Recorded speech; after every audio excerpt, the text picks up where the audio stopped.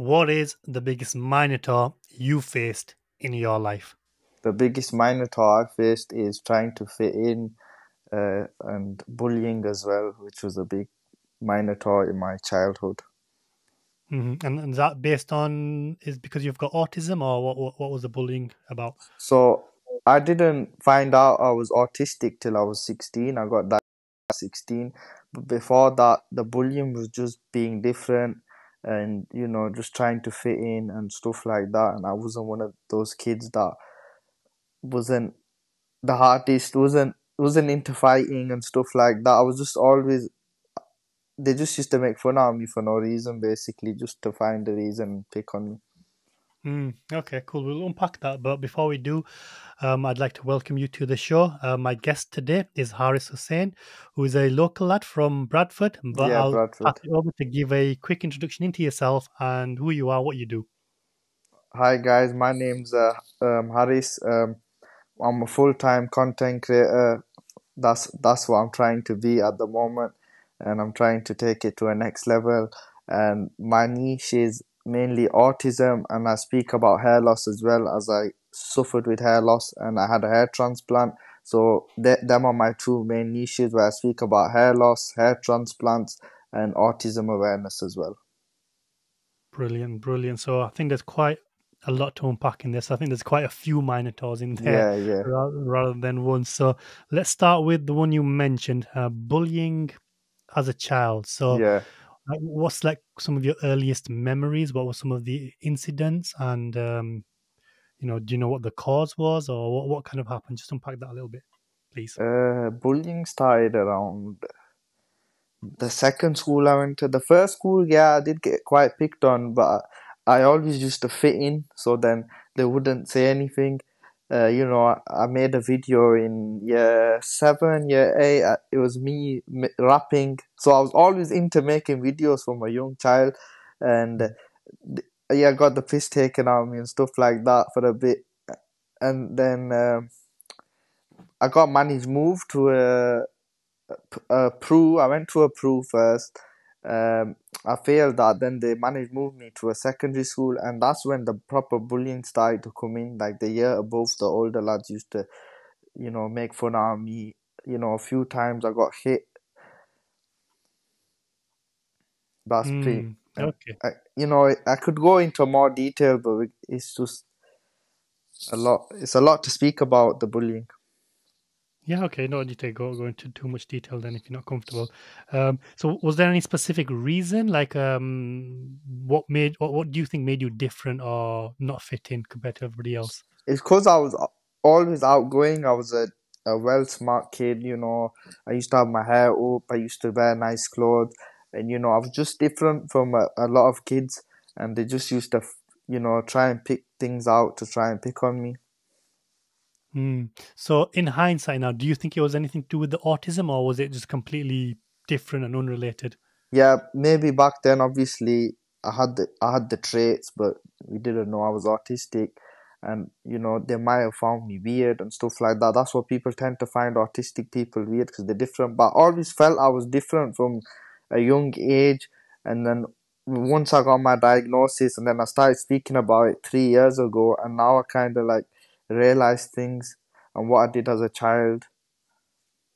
So tell me a little bit about this autism then. I suppose for the people that don't quite know what autism is, maybe you could start off with just a brief explanation about what is autism and how has it impacted you personally. So autism is a neurodevelopment condition. So I'm neurodivergent. So there's autism, there's ADHD, which a lot of people know of ADHD. So autism is where a person struggles to communicate, and we can't show empathy or sympathy. It's very hard for us. We struggle with eye contact as well. A lot of autistic people, look down, they look there, but I practice it. So I kind of practice how to maintain eye contact. It's manageable, but it's not curable. I've heard a lot of people say they can cure autism, but there is no cure for a neurodevelopment condition. You're born with it. Living with autism is like living in a different planet. That's how I feel, because you feel like you have to script, act a certain way, script a conversation. There's so much details to go into autism. There's meltdowns, which a lot of things build up, and that makes you angry, and you tend to do stuff. So an autistic meltdown mainly happens at home. We don't feel comfortable doing it in front of people because we're going to be judged. And there's masking as well. Autism masking is when you hide your autistic traits. You try to act as Mm. normal as you can. That's Okay. mainly about autism, really. The main points. Yeah, no worries. Thank you for that. And when then did you kind of first realize that you've got some symptoms, or when did you first become aware of it? And what were some of those signs that made you aware? I think my family were aware. Like I've started talking at 4, so it was a kind of a late age, and I had some traits then. In primary school, they didn't pick up on it. So secondary school, still didn't get a diagnosis. I think till late, we was on a waiting list, and then till age 16 they diagnosed me. Year 11, so it's kind of late. No education, healthcare plan didn't come in. So I went to 2 pupil referral units, 2 secondary schools. I didn't get my GCSEs. I didn't sit my GCSEs at all. So no, I've got no education, no qualifications, but you don't really need that to go far in life. Like brother here himself was a lawyer, and he quitted it because maybe, like, you can do things like I'm doing TikTok full time. I'm gonna go into YouTube. I'm gonna try and scale it uh, as best as I can. I know it's gonna be slow now, but inshallah it will get better. The money will come in, the views will come in. That's all. You just need patience. Mm-hmm. Mm-hmm. Now, there's a lot to unpack there, and obviously, I wish you the most success on this Yeah, journey, and you are doing the right thing. thank you. And when I've been obviously seeing some of your TikTok videos, um, do you still get bullied then for the autism, or is it better now? Like, what's your experience in life now? And obviously, you're more open about it. And what is the reaction that you generally tend to get?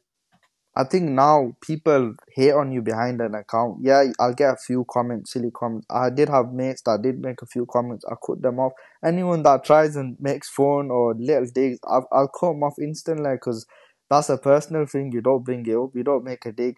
I think now people know me for who I am. They understand me for who I am. People will see me out and they'll say, "Yo, I respect what you're doing." Or some people wouldn't really say out because they wouldn't really say out to your face. Like when you're younger, you're kids, but when you're adults, you don't really say out to someone's face or this, that.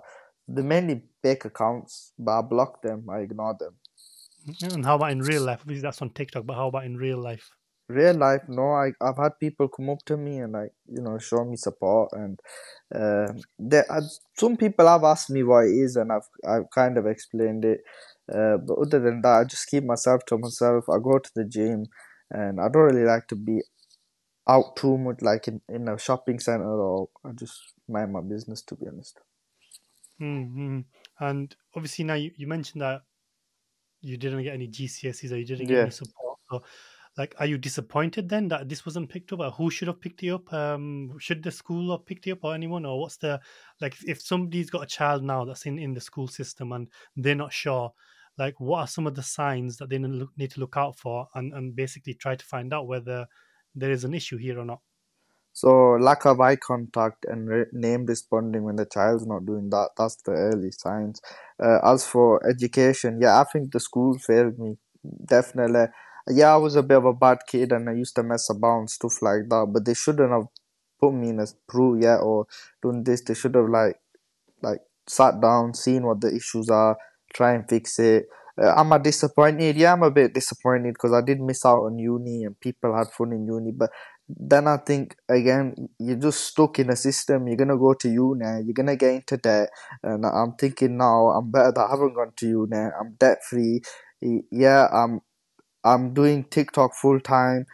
It's not a big thing at the moment, but online money is getting better. Everyone's making money online now, so there's no need for me to feel disappointed because I've seen people that have gone to uni and they're still in the same place. Yeah, yeah, it's a great great attitude to have, and I suppose Yeah, it's a fair point. Like, obviously, I think the day and age we live in now, obviously, there's different options available, and making money online is yeah. one of those options. Um, and So basically, since you had the diagnosis, then so Yeah. they've diagnosed you as autistic. Have they, or has your life changed since then? Or do you have to do certain things that are different? Like what do the medical professionals advised you to do, or that your family has to do? Like has there been a change, or is it still the same? No, I'm still the same. Obviously, I've just got better, learn how to cope with it older now. You manage things.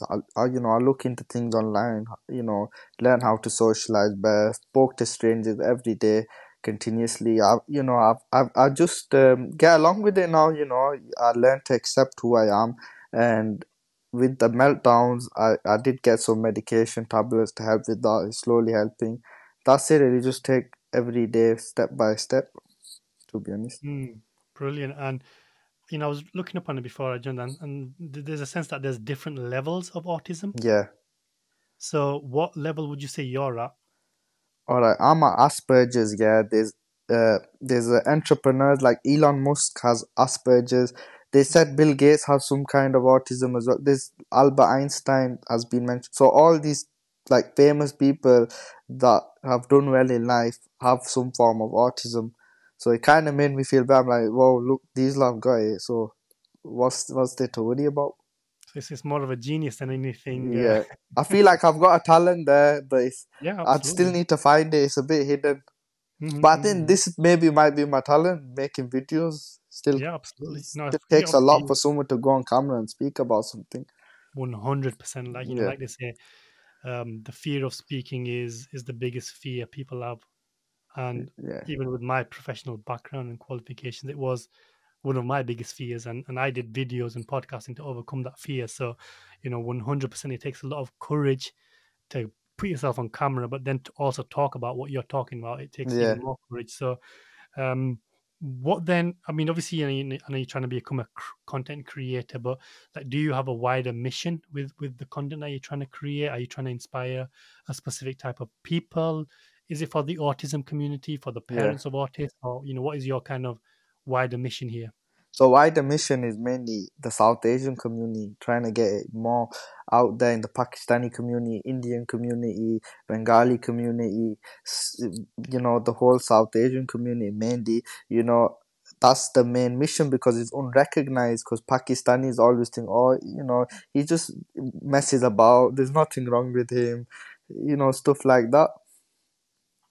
And what has the reaction been specifically then from the Pakistani community? Have they been receptive to it, or are they just flagging it away, or what's been your experience so far? From my videos, I'd say 90% have been, happy with it. I've got loads of messages, loads of brothers message me, loads of sisters message me, loads of, mothers of child message me, asking me for advice, But I always say to them, I cannot, like, give you so much advice because I'm not a doctor, I'm not a profession. I can only speak on my experience. My videos are mainly for my teen years, so kids that are 16 message me, they can relate to. I can give them the advice.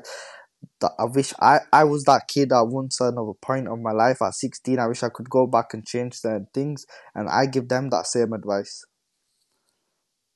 Brilliant, brilliant. I love that. And like, how are you feeling generally then? Like, are you positive, upbeat, or do you get down and depressed? Or what's your general outlook on life because of this diagnosis?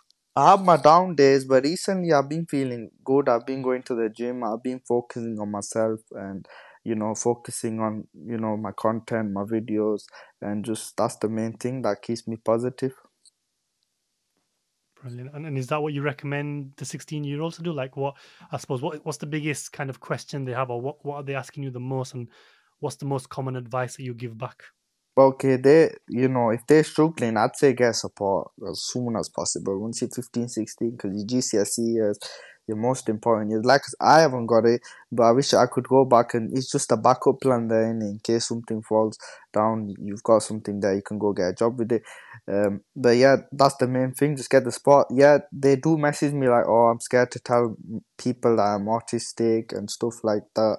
I don't push people to go out there and tell people. If you want to go and tell people and feel comfortable about it, I know there's loads of people that hide it, so it's totally up to you. Mm. Mm-hmm. And before you were a content creator, then like obviously you haven't got the GCSEs, but have you Yeah, had any other type of work, or have you struggled to find work I, because I of this, did or what's been your experience in? I did struggle to find work, but I was buying and reselling clothes, so I was, selling stuff online. So that was before I made TikTok, then I jumped on that. So I was always someone that was, you know, a bit of a young person that was trying to do something, try to work for themselves. So yeah, I did have a few work experience when I was younger, but I was always like, called Sada, called this, like bit dopey, they would say. But at the time, I didn't, when you're young, you're clumsy. That's kind of what autistic people get named. But the thing is, we're clever at different things. We're not always Absolutely. workaholics. Yeah. Yeah, yeah. So you've always basically done things for yourself. Have you ever applied for jobs, or have you had a job working for somebody else, or? Yeah, I worked in Tesco. I did that as a temporary thing, yeah. And now I might apply for something, but at the moment, I just want to focus on this. Yeah, and was it difficult going into a normal job then, or like was it, was the support there, or was it, how do you handle it? Oh, that was a bit difficult, yeah, because it was first time, my first ever job. I was around 17, 18 then, so it was a bit hard. And were they aware of your diagnosis, and No, did I they didn't help, write or it did down they? at the time. I didn't even tell them. Back then, I never used to tell anyone or write it down. I didn't even know, like, Mm, know too much of it at the time. Only till once I hit 20, I started looking into it more and speaking about it when I got older. brilliant, brilliant. Okay, so um, obviously, you don't want to go too much into the bullying, but if somebody is going through that situation, like when you were going through that situation, did you tell your parents or your family or anyone, or did you just keep it in yourself and I try to did deal with it I did yourself, or keep what, it how did in you? I did keep it in for a bit, and then obviously I spoke to my dad about it. And when I used to go out when I was younger, my dad used to go everywhere with me, go to town. My dad would me go here, go there.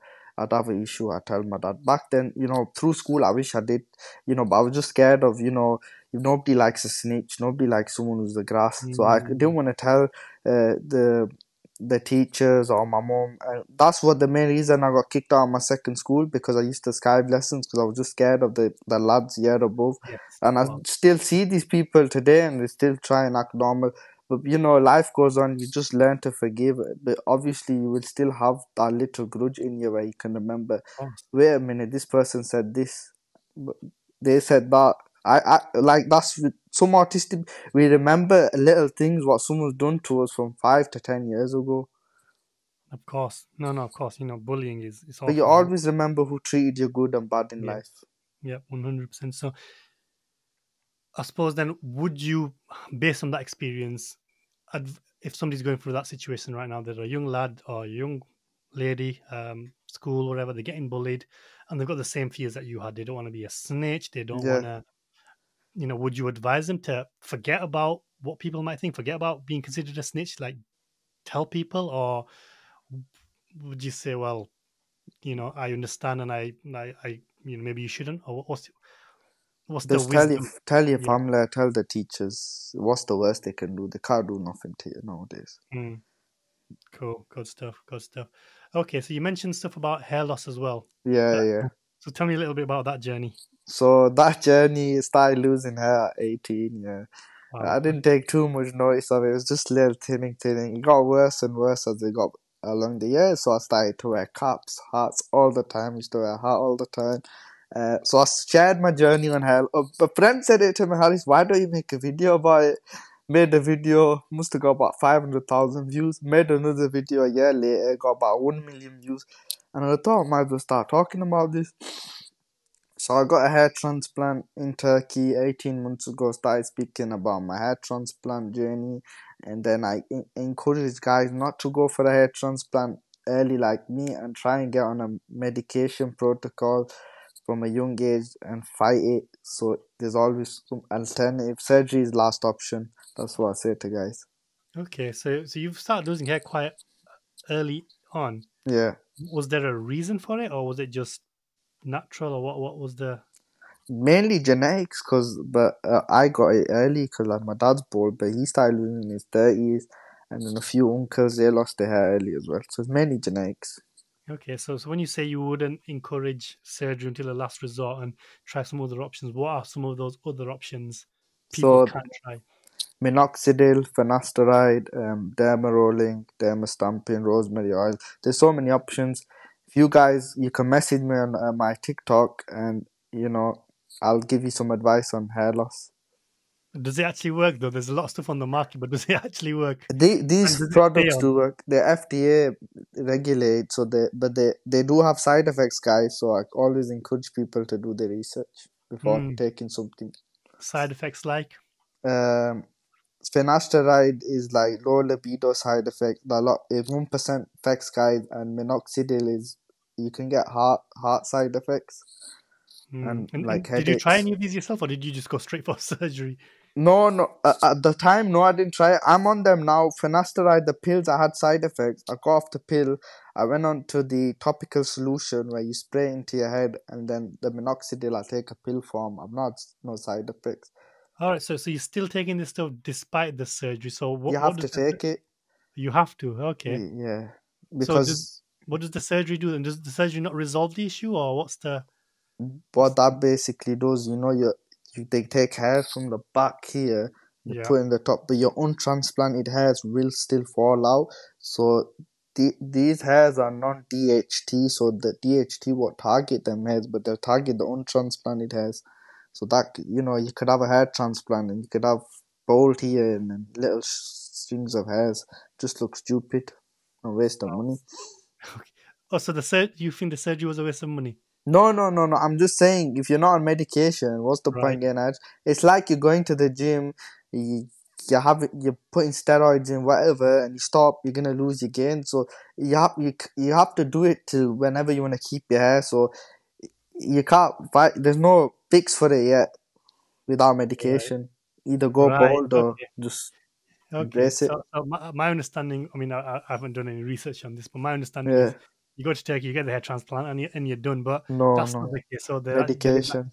so you still have to stay. So are you going to have to be on medication forever then, or Well, will well, whenever till I want to keep my hair, really. Obviously, I just want to keep it till I'm my young years. To be Mm, honest, okay. And so is your TikTok mainly about autism or hair or both? it's both now. It was autism before. Then I like to do different stuff. Like now, I'm doing gym videos, self improvement. I just want to make it like everything, a bit of Mm, everything. Okay. And what would you like to see then happen in the Asian community then, especially with autism? Like I know you've got this mission, you're talking about it, but what result or what impact do you want to have in the Asian community? I just want them to accept it and not like ignore it because a lot of Asian families do. And I've seen a few Asian creators now talk about it because I Hmm. was the first one to speak about it. I didn't see anyone speak about it back then. Then loads of people started speaking about it, and it made me kind of happy seeing loads of guys speak about it. And it was hard to get on podcast. Obviously, one woman reached out to me about the Bradford College one. Then I've reached out to a few pages. They kind of left me unseen. Then I thought it was a bit ignored. So then I reached out to you, and I got a reply. So thank you for recognizing it, man. No, no, it's all good. I'm happy to obviously help people out, We gotta speak especially. about different topics on a podcast because mental health and stuff like this is unrecognized. Everyone just wants to hear gangsters and crimes and prison years, and this is not recognized. So it's good to speak about certain topics like this. Yeah, I think it's definitely changing now. Yeah, Mental health, especially, is being talked about more. yeah, Although it does sometimes feel like it's more, just people trying to show they're talking about it rather than any kind yeah, of real concern, especially in obviously in the Southeast Asian community. yeah. So once the community does accept it, yes, autism exists. It needs to be taken seriously. What then? What should happen then, or what steps should they take, or what should happen after that to help people with autism? Right. Steps for people is get the diagnosis. Is kind of long. It'll take a while. I have had a few guys saying they self-diagnosed, which I don't really agree on that Mm, self-diagnosing yourself on something. And I spoke to a guy and I said, why don't you go get the diagnosis? He's like, nah, because it's not good, this, that. So, fair enough, some people don't want to get diagnosed, but I think diagnosed is the best thing because there's support out there for certain people who can't work, who, there's severe autism where people can't even talk. They flap their hand. I've got a little cousin, he's 4 years old, he's got severe autism, he can't speak yet. Then I've got another cousin who's autistic, 2 years younger than me. So it's genetic as well, by the way. Autistic, Wow. it Okay. runs in the family. It could be from certain family members. Okay. And so there's no cure for it. There's no cure. Apparently, No there cure. is a cure, but I don't think there's cures for it. So if with these, people who are severely autistic, like what if there's no cure for it? What is the treatment, and is it just taking them away, or what kind of happens? There's no treatment for that. That's given by Allah. Innit? However, everyone's different. That's more or less. There's no cure for severe autism. There's no cure for even mild autism. You just gotta learn how to manage it. So you should always just be blessed and happy for whatever you have. Some days I do think like, you know, why have I been like this? Why have I, but then I learn how to accept it. I'm like, there's worse Brilliant. things going on in life. I could have had no legs, I could have had no arms. So you learn how to accept life and just cope with it and manage it better. I love that. I love the attitude. Yeah. So for the people that are watching, then what is your process for managing it? What do you do, and what can they implement to help them manage it as well? So managing your meltdowns is find out what's triggering your meltdowns, and then what you do is you obviously whoever's triggering your meltdowns tell them, so this, I don't like it when you do this, I don't like it when you do that, and then you just learn how to control your meltdowns. And learning how to socialize, I'd say wherever you go, wherever you see a stranger, if you go to the shop to buy something, just say hello, how's your day going? Every day do that. Do even wherever you go, you see whoever you see, just say hi. That's it. Even an old person, just have a conversation every day. You're gonna get better. That's what I learned to do for the past year. I just spoke to strangers all the time, and you will get better at communicating. Even eye contact, just practice it. Just look there. Even look at the shoulder. Practice it with your family members. Like when you're speaking to them, just practice it every day. You'll get better. Brilliant, love that. So people struggle with this even if they Yeah, haven't got autism. So it's yeah, not just like yeah. it's a massive thing for Some a lot of people like people. have So social anxiety and stuff like that. yeah, I did have that as well. So Yeah. I mean, it's um, I suppose these days things like anxiety and social anxiety get used as excuses and whatnot. But so for a parent then who's got a young child, obviously the child isn't going to go out and start speaking to strangers. What can they do to help them to manage it? So with that is try and get support from doctors and the school, because early childhood autism, I don't really look into it too much because I'm an adult now, man. Because my mum's worked with autistic kids, so she kind of understands that. So it's mainly support, get the support, and there's certain stuff like they like to play with, they like to line toys up, do stuff that they like. So a lot of kids are glued to their phone and iPad now, which I think's bad. We're all glued to our phones now, but Mm. so mainly try and play with them, but see a specialist. That's the best thing. Because I can't Mm. give my a lot of advice on a child that's autistic. I We don't appreciate know that. what the relationship is with the child and mom and dad.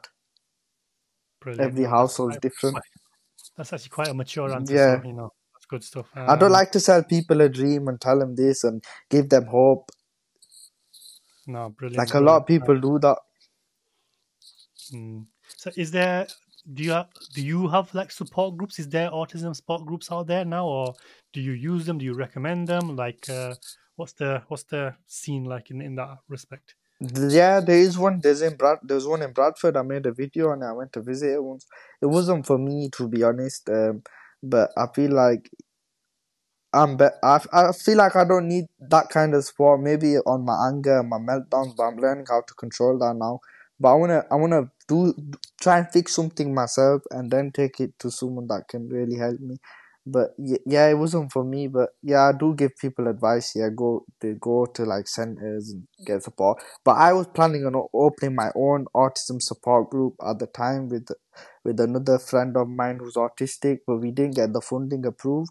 So Mm. unfortunately for that, we didn't get the funding. Okay, no worries, no worries. But That's that fine. is a plan to like open my own center. Brilliant. And what would you do different with this center then that's not already been done by the current support? Or to put that question another way, are the current support structures lacking? No, Could because they be better? Or that place I went to, first session was free. They were charging £77 per session. That's a lot of money. With mine, I'm not. I don't want to charge. I want to try and get funding from council, and then try and do trips, take them out. You know, take them to a boxing gym where it's just a class just for autistic people, help them, learn how to box a bit just for fun, take them to food places, stuff like that. Even try and get them jobs, find them jobs, work experience so they can get somewhere in life, like do courses. That's my kind of plan if I want to expand it and go further.